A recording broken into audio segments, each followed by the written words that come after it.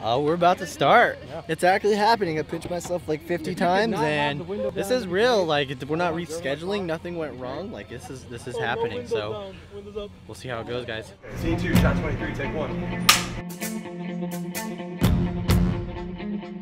I was the writer, director, and a producer for Loyalty Lies with the Dead. It's kind of been my little baby.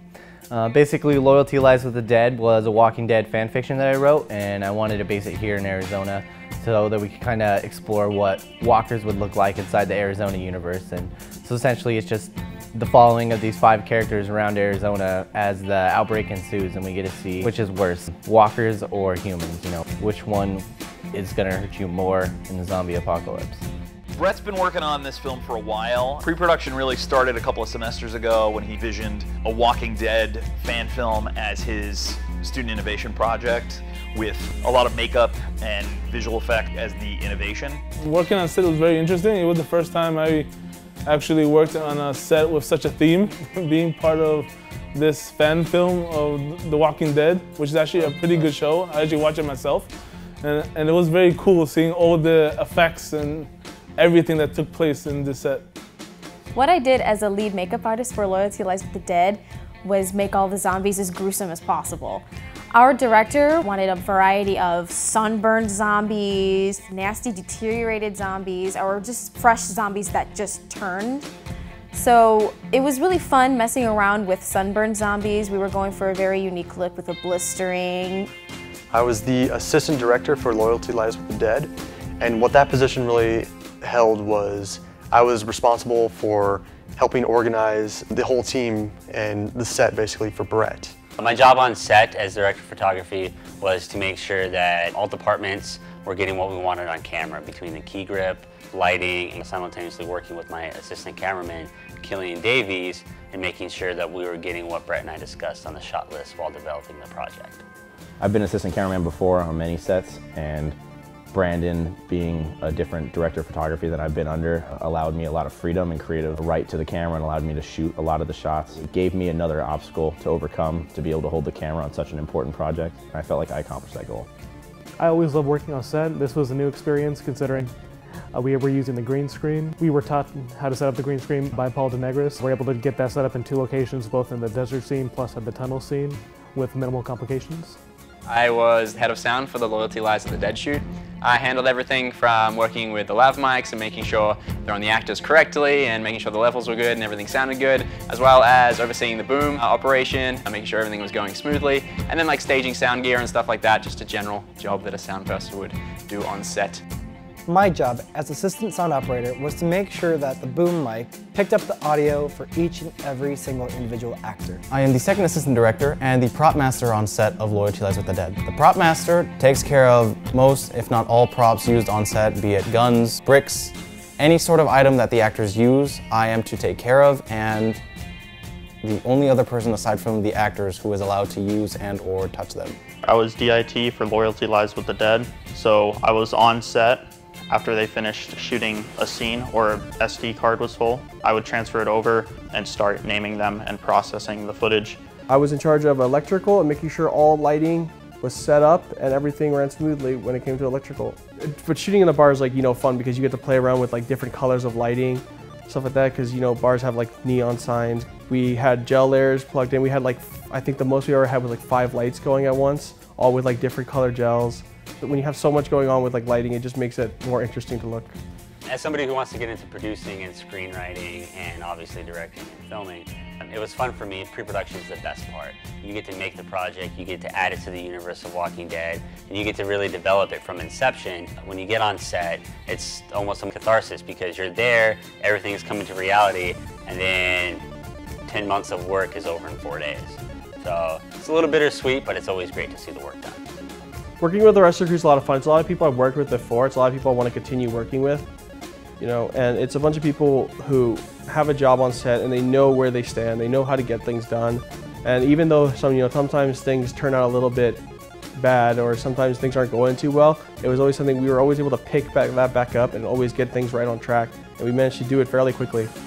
On set for Loyalty Lies with the Dead, I was behind the scenes where I walked around and filmed basically what everyone was doing. God, I haven't golfed in forever. Alright, now we're done. Whoa, what's going on? I'm Rio. I'm Best Boy Grip with Loyalty Lies for the Dead. And I'm out here and I'm helping out the crew, lighting, waters, whatever. I'm being called in right now. Let's get back to work. So my experience on set has been really fun. Everybody has been really professional. We've just had a blast joking around, singing songs and being goofy. And it's been a really long day. It's 3:30 in the morning right now, but it's been really, it's been an emotional journey. It's been very fulfilling, so it's really cool. We're all really excited. Oh man, UAT, it's been so professional down to the exact call times and everybody following us around with umbrellas in the heat and making sure everybody had plenty of water. I mean, maybe one of the most professional sets I've been on in a while, and it's just so kind and just a pleasure to work with, for sure. I mean, these guys are awesome. Brett's been great. Brandon, yourself, Alex, doing the BTS. It's been a great time. It's a good shoot. I love working with UAT. I love working with all these people on set. They're a great group of students led by an amazing teacher, Paul DeNigris, who I've had the pleasure of working with on a few projects now.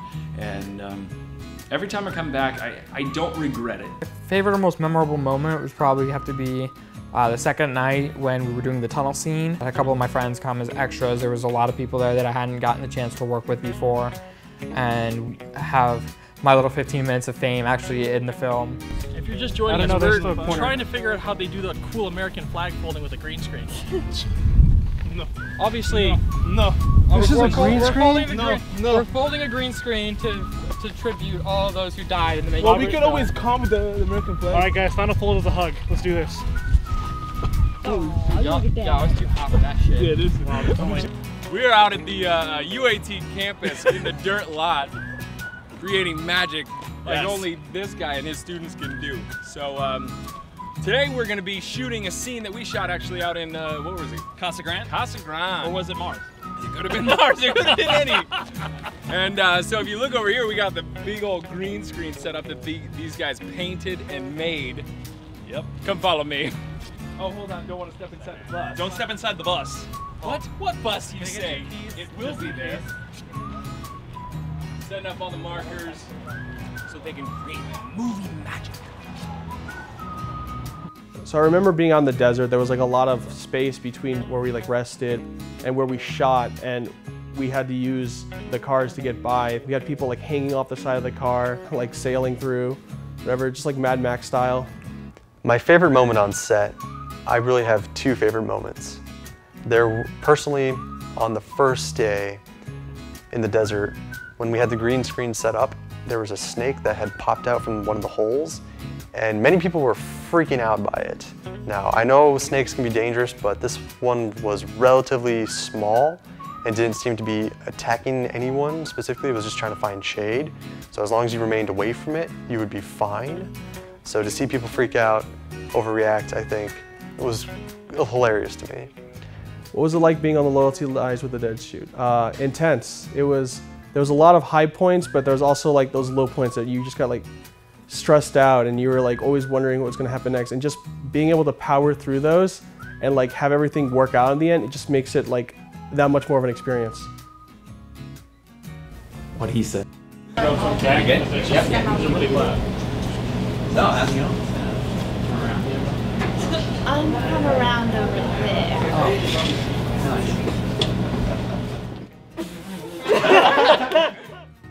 You know, we've gotten real close, me and the zombies. Yeah. They're actually really great guys. Thank you, thank you. You Really too. great guys. Yeah. I'm getting really hungry. Can you help me out, man? Just take what you need. So far, I think Loyalty Lies with the Dead has turned out like fantastic. You know, I've got a chance to sort through all the shots and looked at everything. And you know, through all the complications and stuff that we had on set, you know, the heat, time restraints, none of it comes across on camera. Everything looks great. The acting is so fantastic. Like I've been watching some of the shots and I can't believe like some of the acting that we've gotten out of out of our talent, out of Danielle, out of Monica. They're all just so great. Like, I can't wait to get the edit together and to see what it's all going to look like.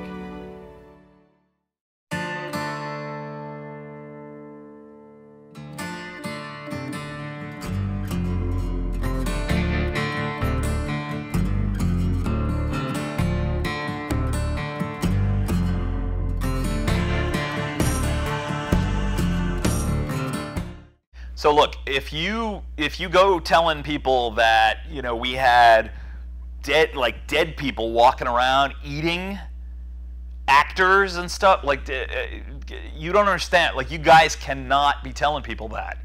It's just a massive insurance liability. Not to mention what the Higher Learning Commission would think if they found out that I, as a professor, allowed my students to interact with bloodthirsty, cannibalistic, reanimated, brain dead creatures. I just, you guys don't understand what this could do, not only to my career but yours and to this whole place. It's just, you just need to shut it down. You cannot be spreading these rumors.